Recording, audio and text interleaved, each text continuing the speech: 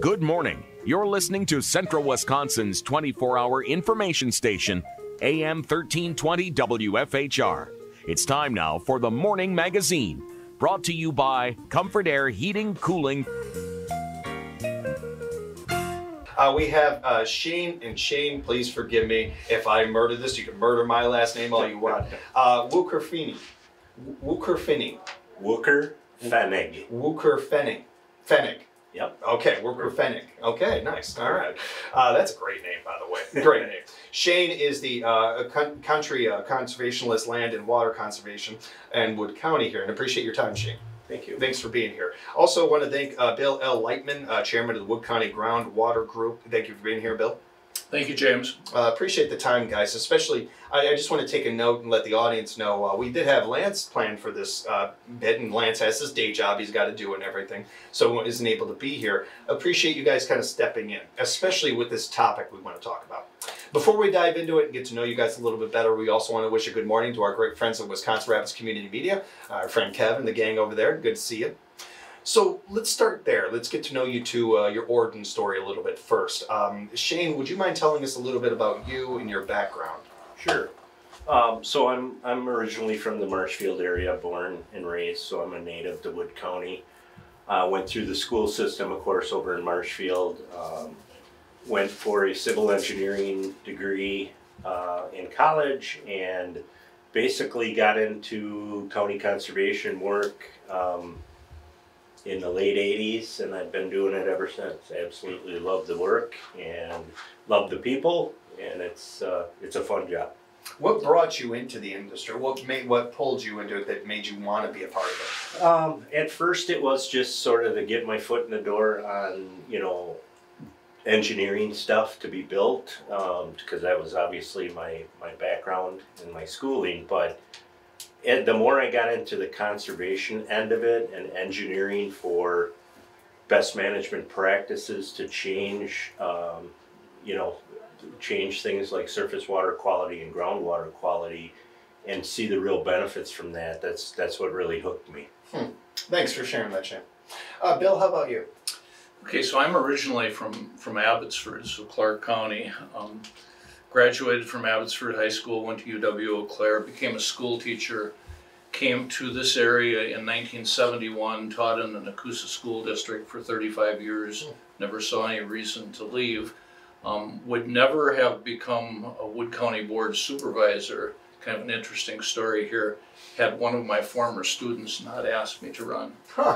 So that is interesting. Yeah. Oh, wow. Yeah, that's cool. And that was basically over the water issue, which we're going to be discussing today. Now, that is very interesting. Oh, okay. So and you kind of included in there what pulled you into this. I'm looking forward to diving into that a little bit more with you. And I just said diving in when we're talking about water. I did not mean to do that. We're talking water quality here. So let's kind of start there. And we'll just speak to Wood County. How would you say our water quality is here overall? I know that you go by city, even zip code by zip code, and it all breaks down. But just in general, how our water quality is here in the Wood County, especially considering in recent weeks we've had stories in the Marshfield area come up about their water quality and that. So I guess we could start with just basically talking about the general water quality of the state compared to Wood County, to put it into perspective. So one of the biggest probably water quality concerns statewide right now is nitrates in groundwater. And in the state, we're at about a 12% threshold as far as being above the parts per million standard for safe drinking water as far as nitrates go. It's about 12%. We just recently completed a 2-year study in Wood County where we did countywide sampling of private wells across the county. We tried to target every section and every township throughout the entire county, which is about 822 sections across the county. And we did a pretty good job with that. We got about 650 plus wells, and so we got about a 75% participation, which in my mind was fantastic. Yeah. As a result of that, the numbers came in on an average. If we averaged everything, of course you're going to have some high wells and some low wells, About 11%. So we're kind of in line with where the statewide average is, but at this point, we're a little bit better. There are definitely some areas of the county that have super good water quality, more typically in the heavy soils, deeper wells, better water quality, less likelihood of contamination. There is a region down in the southern corner, the southeast corner, called the Central Sands area or region, and that is typically where we're starting to see some pretty elevated levels. And the focus of what we're going to talk about today really focuses around the Central Sands groundwater project we're working on, and how that's going to help the state hopefully get a better grasp on what we can do, what we can change to prevent this from happening and improve it. Bill, did you want to add anything to that? Well, there's a lot of things to add. I think more specifically politically, in 2019, when the speaker developed his task force on water quality, a lot of things came out of that, a lot of things didn't come out of that. But significantly, what came out of it was the referendum question last April in Wood and Juneau and Marquette counties, where 77% of the people in each county said, yeah, we recognize the problem and we want clean water. This April, there will be the same referendum question going to larger counties, Eau Claire and La Crosse. And not that we're here to talk about PFAS, but you know, that showed up on French Island in right north of La Crosse. And that is, we can't have you guys in and not talk PFAS. We almost can't. It's one of the bigger things. There's people, as many people that know what they are, people who are Googling right now and have been Googling and still looking for the answers. So I can't have two pros in here and not kind of touch on that subject. So let's piggyback off of that, Bill, and thank you for that. To explain it, to break it down for people what PFAS are, do either one of you want to lead that, or both of you kind of attack it? Well, I can say a little bit. Please. And I do want to come back to nitrates at some point. Absolutely. But with the PFAS, 500 what we call forever chemicals. And they've been most recently becoming newsworthy because they've got into, in very specific places, I'm thinking Peshtigo, La Crosse, they've got into water supplies. So it's coming from factories, other sources too, but where firefighting foam, stain and water resistant coating to clothing, where those things are being produced. And then it gets into public water systems, and then you have the situation most recently that we heard of from Wausau. Did you want to add anything, sir? I would just say Bill's right on the money with that. It is becoming or surfacing as a pretty significant problem around the state. And legislature is definitely tuning in on it. As much as they have heard about the nitrate problem, PFAS is definitely right behind it. And I think in the next few years you'll probably see some legislation being drafted trying to address it. Because once it's in your public water supply, it doesn't really disintegrate or go away. It stays there. So I'm the little bit of digging I've been able to do on this. It does seem like some of these industries, you mentioned the foam from a fire extinguisher, that some of these industries are working on trying to fix that. But I mean, again, we're playing defense when we need to be playing offense on this. When it comes to and I don't want to spend too much time on this because we only have so much time, and I want to get into the Central Sands groundwater, and I want to come back to nitrates. But as far as you mentioned, the bills coming up and those sorts of things, it seems like it does, and I mentioned this to you guys in our pregame.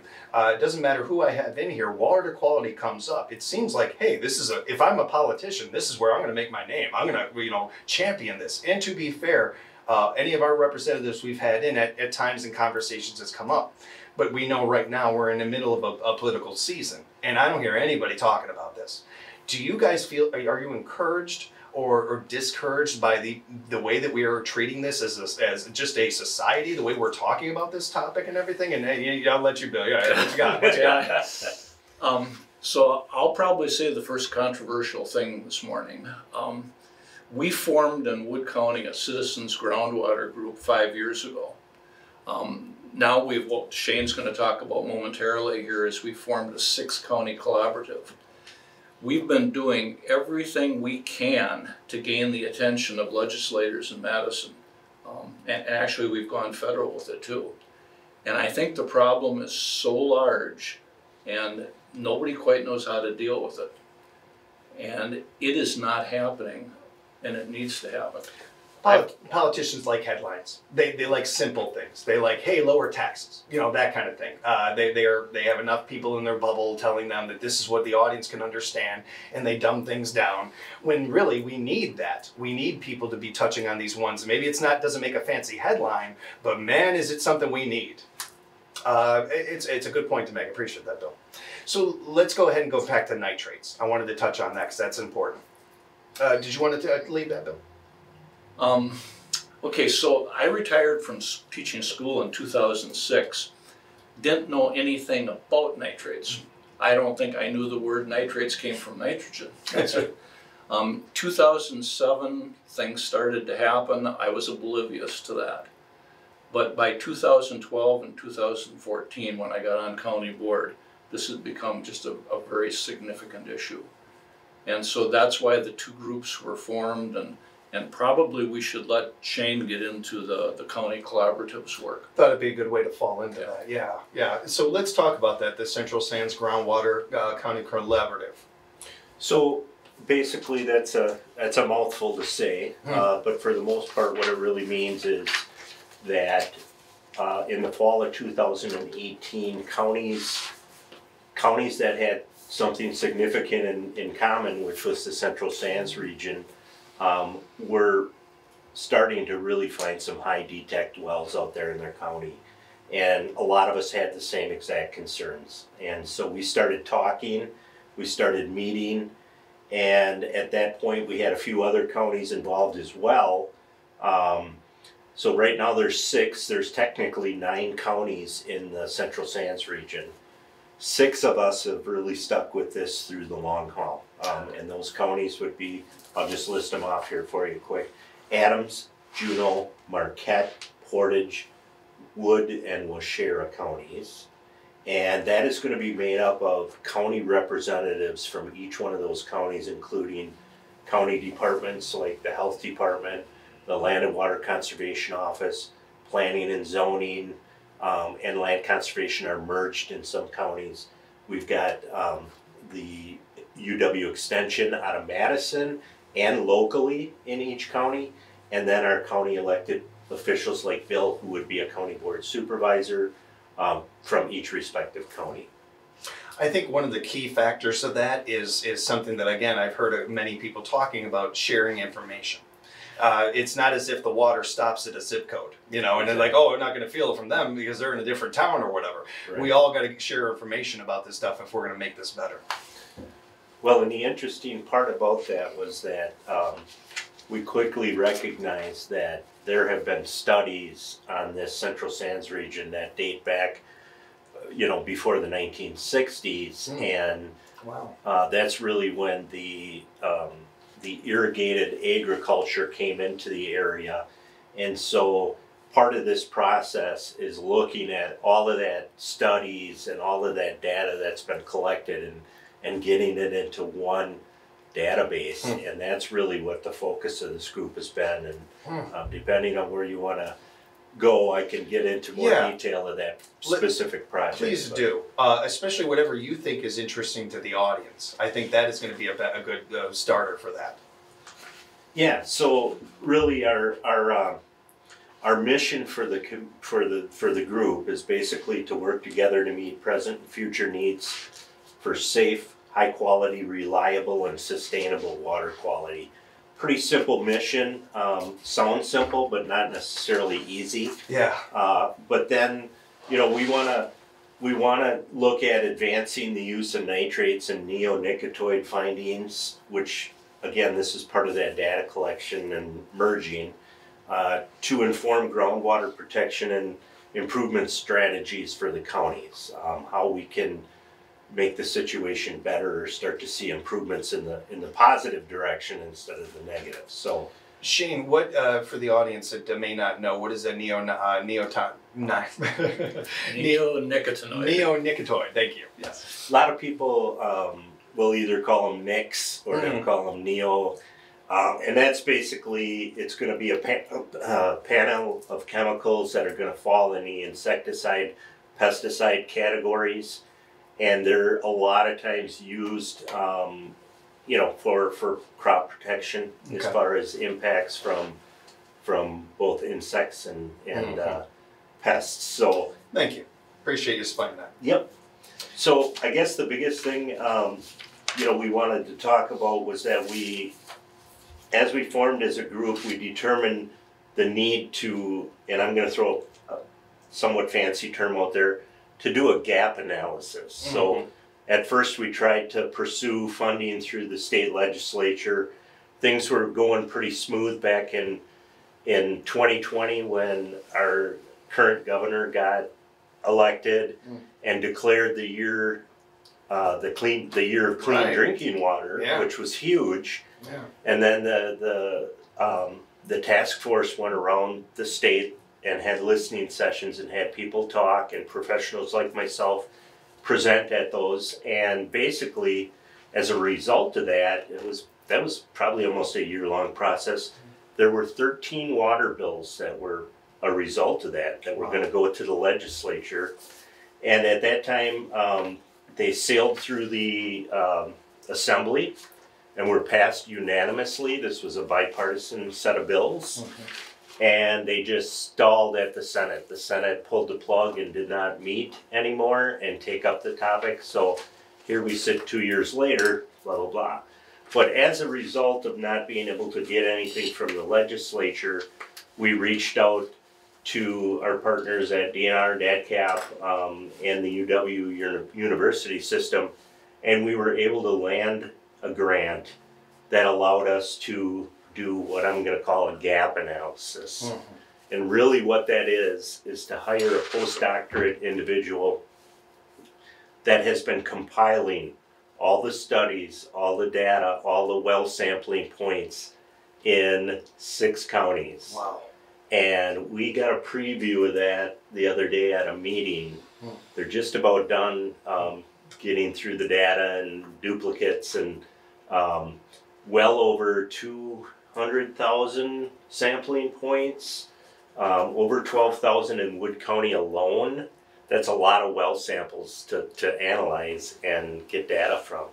And what we're going to benefit from that is that all of the counties that are working in the same direction at some point in time in the future will have their fingertips at all of this information, and we'll be able to determine where we don't have enough information, where we need more information, where we can focus if we find some hot spots, things like that.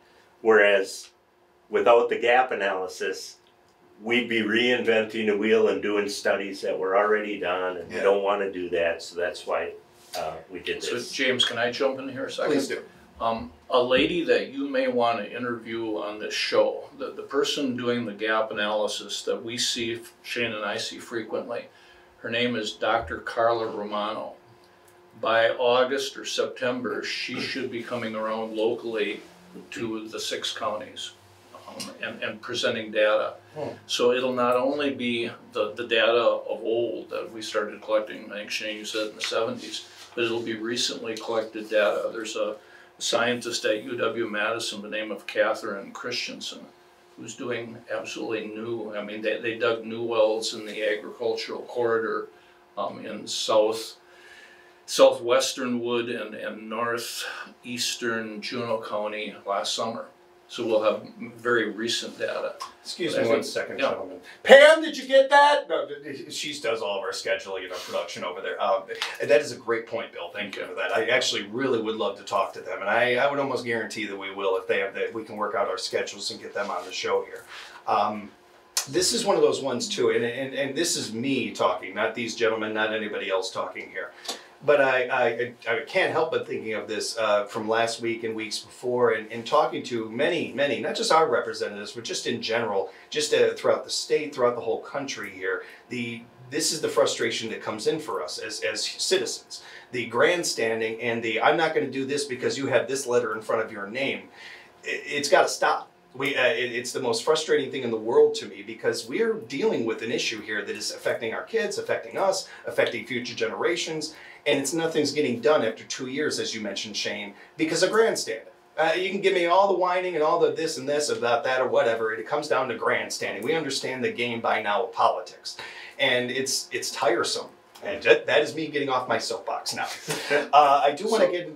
Oh, go ahead. Can I go back to Dr. Romano for just Please a second? do. I was curious about So what she will have late this summer, early fall, she'll have all this data collected, including new data. And there will be a website built. And the most significant thing is, from this large area, we'll have centralized data. It'll be at your fingertips on a website. And all the way from realtors to anybody who wants the information, it'll be now in a place where it can be found. I think there'll even be some recommendations made. So, I mean, that's what to look forward to. Answers. And that data, and that having that database, having that information at anybody's fingertips is really important. I'm glad we went back to that. Okay. And I'm looking forward to talking with her. Looking forward to diving into that more. I do want to take a moment though because I don't know about you guys, but I'm tired of waiting for politicians to get things done. What can we do on our day-to-day basis? How can we help with this on our day-to-day lives? Is there anything we can do? Well, the Wood County Health Department would tell you that if you have a private home well, you can check your own water. And you may need to check it 3-4 times in the same year, not just once every 10 years or something like that. Nitrate levels change. So on an individual basis, that's one thing you can do. Politically, you could support, I know you're looking at what I'm looking at here, Senate Bill 677, 678. Which may be acted on this term yet. Apparently the Senate has one more meeting this biennium, and the Assembly has 3 meetings. Maybe that'll come out. So those are 2 things that I could think of. Thank you, Bill. Shane? Yeah, to touch on the private well thing, there's, 900,000 private wells in the state of Wisconsin, and for the most part, an extremely small percentage ever gets sampled.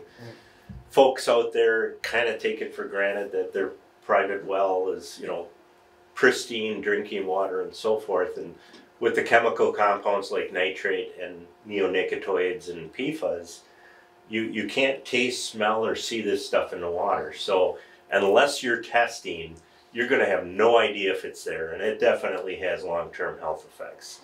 And so like what Wood County did was I went to county board and asked to get the funding to do this couple-year study, and really what that did was give us an opportunity to reach out to folks and get a better baseline representation of what's out there in the county.